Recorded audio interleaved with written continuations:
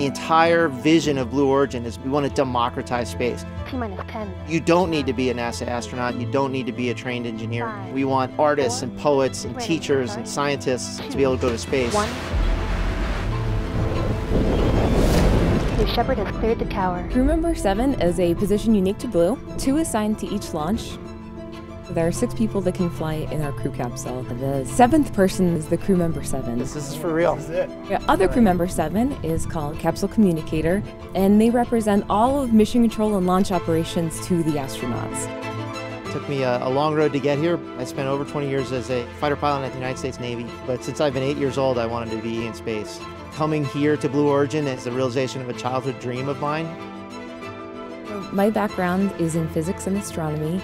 I went into STEM education. I was a teacher for many years. And when the position opened up at Blue, I knew that was me.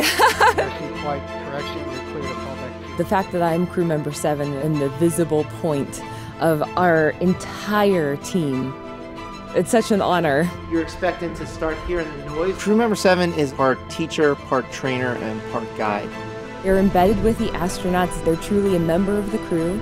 They're going to live with you at the astronaut village. They're going to conduct all of your astronaut training.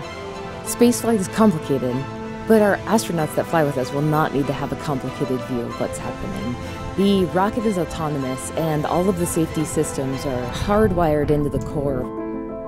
On launch day, CrewMember 7 is actually going to walk you up the tower, put you in your seat in the capsule, close the hatch.